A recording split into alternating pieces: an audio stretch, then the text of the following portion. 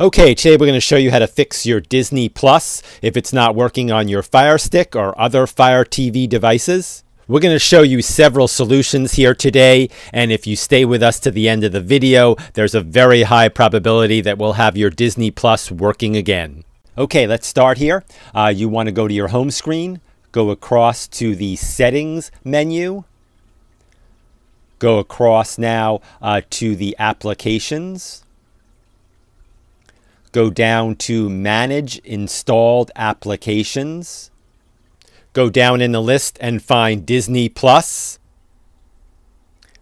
I want you to do a force stop, then a clear cache. If this fixes your problem, you're all set. If not, try the following. I want you to do a force stop again. Then I want you to do a clear cache. And then lastly, I want you to do a clear data.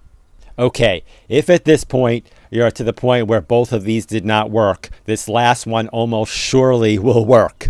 Okay, however, the last thing I'm going to show you here is going to reset your Fire Stick. Now this will actually remove all the applications on your Fire Stick and actually return it to exactly the way it was when you bought the Fire Stick. Okay, let's show you how to do this.